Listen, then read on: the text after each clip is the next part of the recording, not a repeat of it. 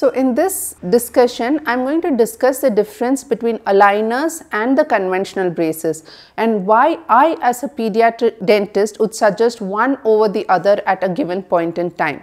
So what are the advantages of aligners? Aligners are faster, there is no diet restriction, and maintenance of hygiene is not a problem at all because the child can remove it while eating, brushing, rinsing. So hygiene does not become an issue here, and more importantly the number of visits are reduced. So the child can travel, even if the parents are relocating, there is no problem.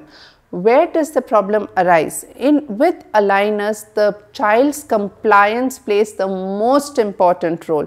So if you think that the child is not going to wear, or even if you have the slightest doubt whether the child is going to be compliant for the treatment, wear it regularly and maintain.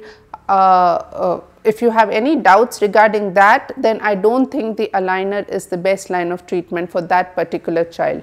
Secondly, not all corrections can be done with aligner. Some of the jaw corrections which needs to be started much early will need conventional myofunctional braces. Some of the habit stopping appliance will still have to be a myofunctional appliance, which would help the child stop the habit, teach the correct swallowing pattern, or even help stop habits like thumb sucking, lip biting. So the aligner always comes at a later stage.